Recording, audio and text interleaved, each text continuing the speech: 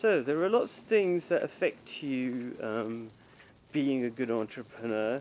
You need all sorts of balance in your life, and for example, if your sex life isn't good, that tells you all sorts of things about yourself, that mentally you are not as strong as you should be, or you're not balanced in certain ways.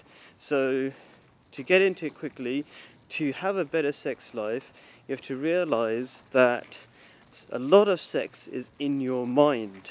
So if, for example, you're looking at porn, what you're doing is you're telling your subconscious mind to favor the looks of a stranger as opposed to your actual partner.